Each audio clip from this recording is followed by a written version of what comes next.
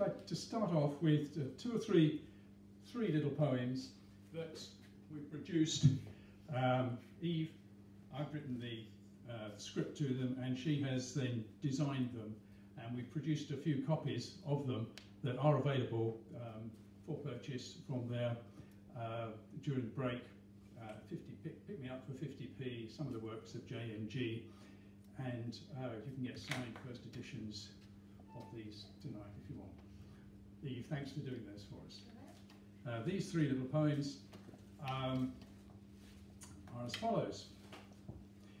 This one relates to the 25th of January, which is Burns Night. And, right. My love's not like some ruddy rose that's only sprung in spring. If she were nothing more than that, she'd be a sorry thing. Forget your Burns, where wild delight is tempered by the weather. My love's a bonny evergreen, a sprig of hardy heather.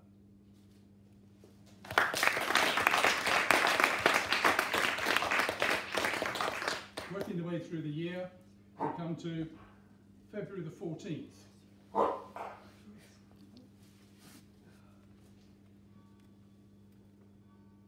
I'm suffering this heart attack.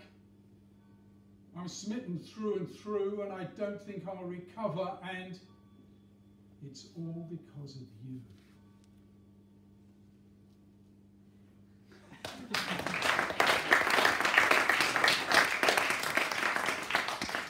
And the third one is a very short extract from my play Joseph and His Amazing Crystal Palace, and it's to do with the marriage of Joseph.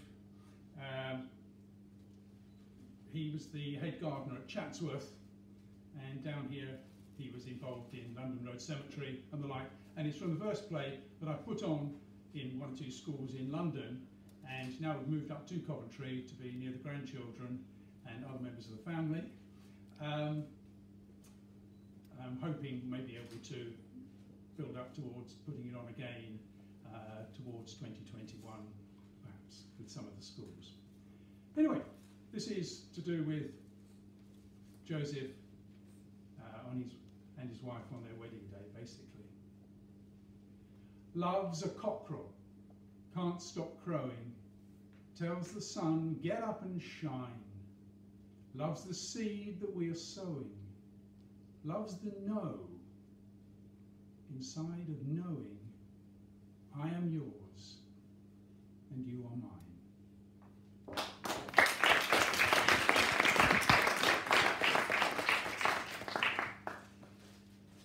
This next one is based on these sort of things. It's called Revive 45. As you know, they have an A side and a B side. Revive 45, A side. And this is what they would say. A side. You've picked me up, you've turned me on. For you I'll sing this little song at your command for just as long as you desire. You've given me a purpose, a direction. You've put me in a spin. I feel alive. You've plugged my centre hole and I'm under your control, the single that you've chosen to revive. I used to have this personal ambition to shine across the pop scene like a sun, and though it never came to be, just by listening to me, you make me feel that I'm your number one. It's true at times I sound a little awkward. It's just a scratch, as you were bound to hear. Okay, I lack perfection when you take a close inspection, but if you like me, can't you turn the other ear? Don't judge me from this opening impression. It isn't that I've anything to hide, but who gets a total view when they're meeting someone new? It may be that I've got another side.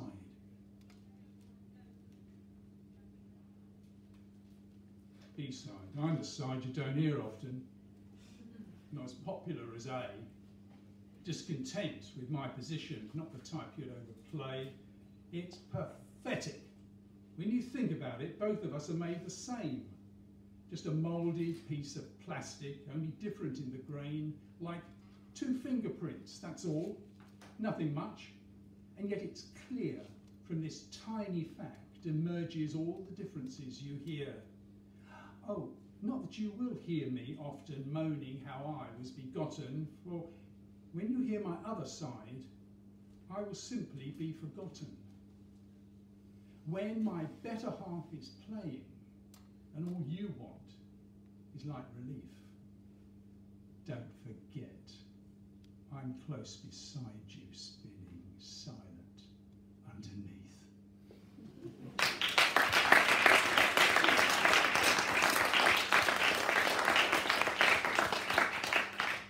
This next one, there's a book of poems written by Philip Larkin called Wits and Weddings.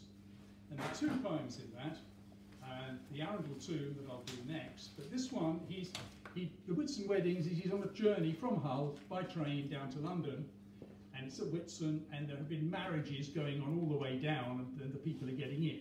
Well, using that as a basic idea, I was wondering what it'd be like to be somebody else sitting in that train, and this is called In an English Railway Carriage.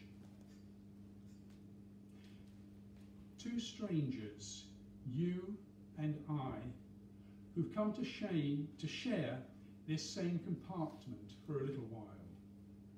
We sit apart like dummies and observe each other secretly.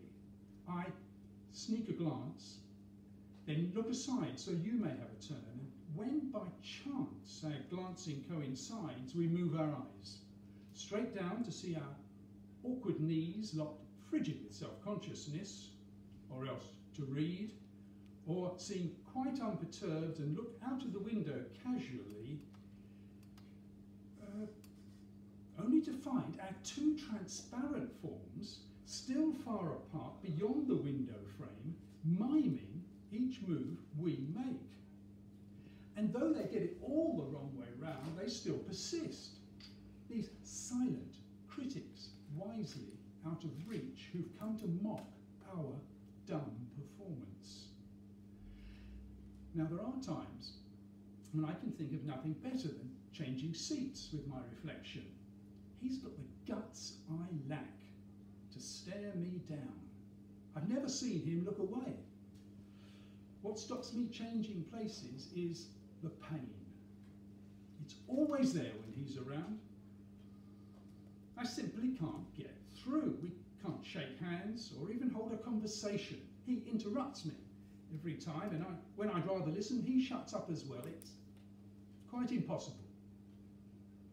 I may as well look through him at the fields and trees and flocks and herds and poles and wires and clouds and birds until they merge into a blur and I get weary-eyed and bored. So I look back inside. We're still apart. You've dived headfirst into a book. Now, I agree it's great to plunge in fiction, but come up at times for air. I wonder if you're quite as sunk as you appear. Or is it just a cover to remain uptight behind the sheets? Oh, I'm not implying you're a prude. You could be playing this game hard to gain some say in how the match is scored. To be honest, who wants to be ignored? I don't. Let's chat. Then I can check the guess I've made about your tone of voice, based on the way you dress as from your shape of mouth. I'd find how nearly you're related to the person I'm creating in my mind. So how about it? My suggestion, speech.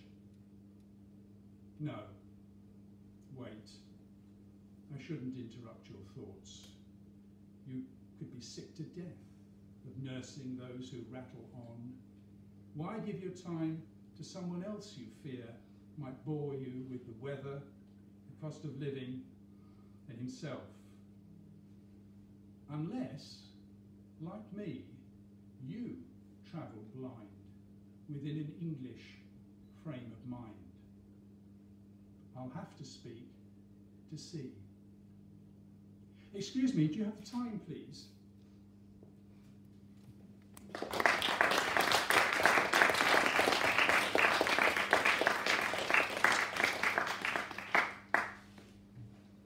Having you. Having you about the house is good. It's cheaper on the electricity.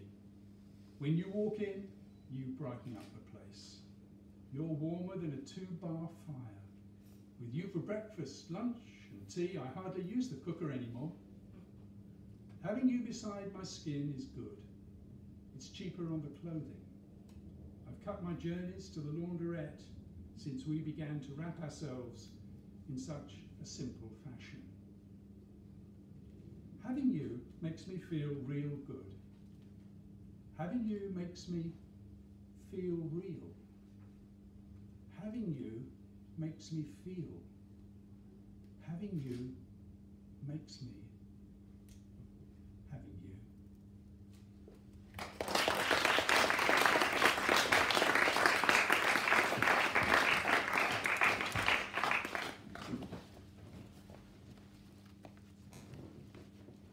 Philip Larkin wrote a poem about a tomb that is in Chichester Cathedral. It's called an Arundel tomb, and it's the other quite interesting, as far as I'm concerned, a very good poem that's in The Whitsun Weddings, his third little book of poems. Philip Larkin, if you're not aware, comes from Coventry, went to Hull, and is coming back in 2021, obviously, when we've got our cultural whatever. In 1976, I wrote a poem about Philip Larkin's poem, An Arundel Tomb. I was at the Chichester Cathedral, where the tomb is, and the tomb consists of the Earl of wherever it is, Arundel, and his wife, the Countess, lying side by side and sort of holding hands. And the famous line from it in the end is, "What will survive of us is love." And so I wrote, and I was there, and I saw the poem, which was next to the tomb, and I looked at the poem, and I looked at the tomb, and looked at the poem, and looked at the tomb, and I finally thought, he's got it wrong. And so I wrote a poem, and this is the poem I'm going to read out now is my poem to him, which I got a very nice reply from him. It took me about 7 years to pluck up the courage to send the poem to him, and then I got a reply from him, and in fact he died a couple of years later, and I didn't realise when I sent him the poem that he was already quite very ill. But anyway, in 1976 I wrote a poem about Philip Larkin's poem In Arundel Tomb, and in 1983 I finally plucked up the courage to send it to him. He sent me a pleasant reply. Last year, I saw in the Esk Valley Theatre upstream from Whitby a revival of a 1990s play that I didn't know even existed. It's called Larkin with Women by a chap called Ben Brown. I'm sitting there in this small village hall with the professional actors, and to my surprise, the closing scene in the play referred to the information that I pointed out to Larkin in my poem to him. So I called it at that time Double Take at an Arundel Tomb. I'm renaming it now, I think, as a Coventry Observer at an Arundel Tomb, and sometime in the next few weeks the Coventry Observer newspaper are doing an article about it in more detail than you're going to get from me tonight. So this is a Coventry Observer at an Arundel Tomb. Have you been to Chichester? Have you seen the tomb? Stand in the cathedral one quiet afternoon and read what Mr. Larkin wrote about the Countess and his squire. No, Countess and her squire. Now look at the tomb and now again at the words and decide if the poet's a liar. Observe the actual tomb, this symbol of eternal love. Which hand is it, the left or right without the glove? He states the left, but is it true? From what I saw when I was there, unless I'm much mistaken, it's the other one that's bare. Well, it's not what I expected, and it's quite a tender shock, discovering a mirage where you thought you'd seen a rock. Does it really matter? Who's to say a writer's bound by truth?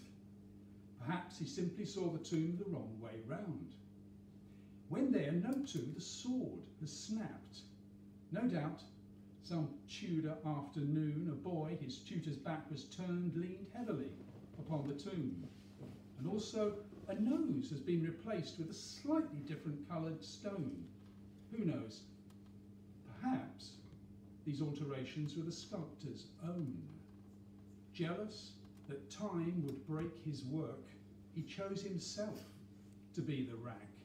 Like Prospero, destroyed his book. Excalibur, thrown back. Ah, what is truth? As Pilate asked. Things remembered? Things forgot? Is everything we know as fact mere speculation?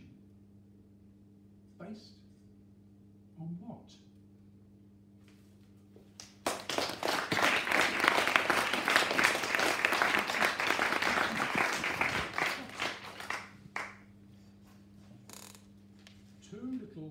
Two poems about people in my family who are older than me and people that are younger than me. The letter. Thought I'd sit down and try to write you a letter. Let you know how things are getting on. It's been, what, 3 years now? How time flies. You'd hardly recognise the place. The room's redecorated, the ceiling papers pasted back, and like the walls, now painted white. The old enamel sink has gone. Bought a whole new kitchen unit cheap. It's quite an improvement. Think you would have liked it. Oh, I've also had a go at the cupboard, finding all those little drawers with nothing but the folds of a 1920s paper. All that news kept out of sight for 50 years. I wonder how the story's ended. Took an axe and smashed it into firewood. Admired your craftsmanship before each stroke. It had to go though, considering the rot. Most of your clothing too has gone.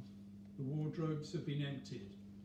Your entire estate, save a few items, a watch, a chain and a ring, have been scattered throughout the jumbled sales of southeast London.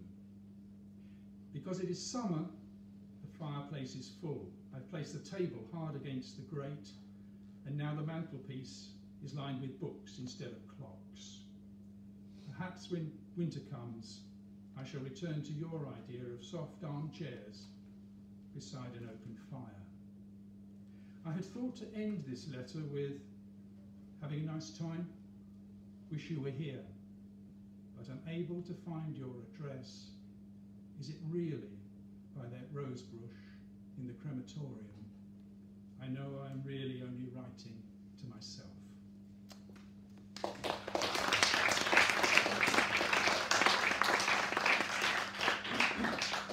That was Grandpa. This is someone a bit younger. When she was very much younger. Sally, from her plastic teapot, pours imaginary tea for her friends who've come to join us. Squirrel, panda, owl, and me. May you go on, may your teapot never empty. May you go on pouring pleasure for us gathered here together. Squirrel, panda, owl, and me.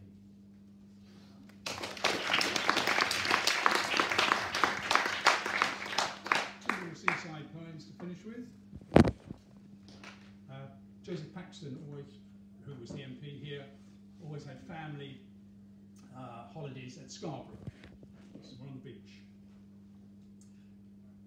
Two mighty kingdoms, sighted on the sand, built in the time it takes the tide to turn, and flowing in between a tiny stream.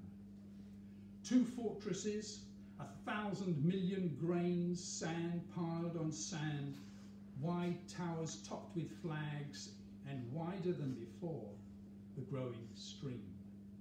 Two castles sighted boldly on the sand, shells for windows, seaweed on the walls. Two monarchs armed with buckets and with spades are digging trenches to divert the stream that will not be contained. They waste their time. The moats are overflowing. Each turns to leave, crying the other caused the tide to come. Above them, silent, out of sight, the moon.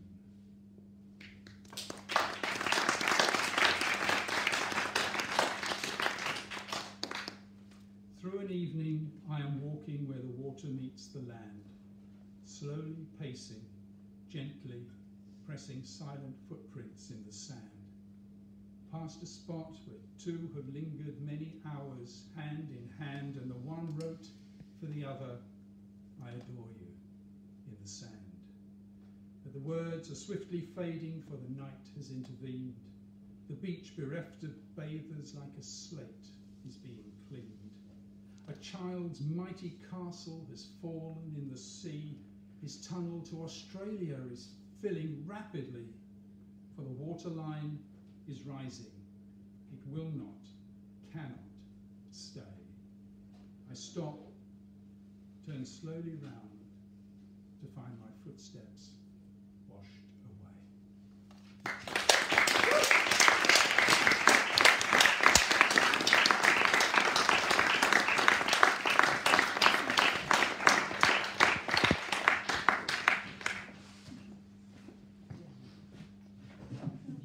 Cheers, John. That was an excellent setup. I like the balance of humour and sentimentality. Very nice. So physical copies of John and Eve's poems. They're just up here. They look really nice, and they're only 50p each. So I'd say it's worth picking up one or two. I'm definitely going to grab some. We're now approaching the break. Just before you go, if you want to see what HC Mag is like.